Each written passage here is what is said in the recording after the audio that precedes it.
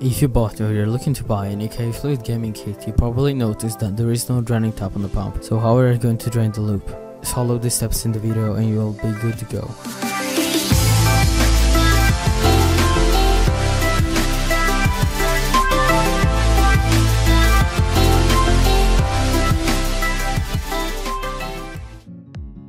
The things that you will need to do this are: a tube with a tunnel attached to one end, a plastic container, some paper towel, a power supply jumper, and a pump testing adapter that you will need to refill the loop. First, you have to protect the hardware from potential leaks with some paper towel just like this.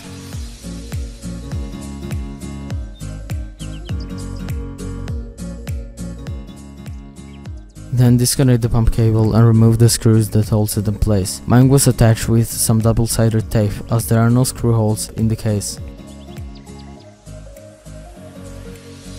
Then take the plastic container and put the pump over it and unscrew the fittings and carefully disconnect the tube where the water will come out easier. In my case it was the intake port, and then the water will slowly start draining.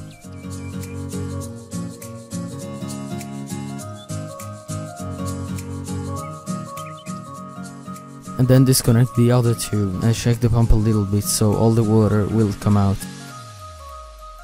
Now you can start tilting the case to get all the water out of the blocks and the radiator. After you're done this, if you have to change the fluid, I recommend running the system for 10 to 20 minutes to clean all the blocks from the old one, especially if you want to change the color of your water. For example, you had red dye water and you want to change it to blue or whatever.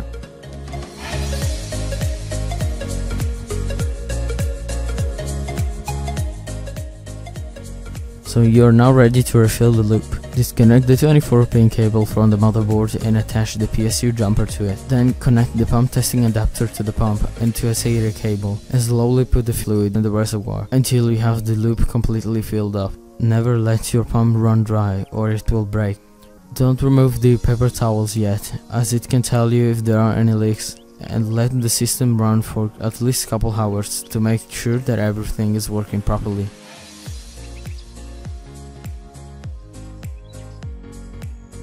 Now you can connect the pump to the motherboard, remove the PSU jumper, and it will be complete.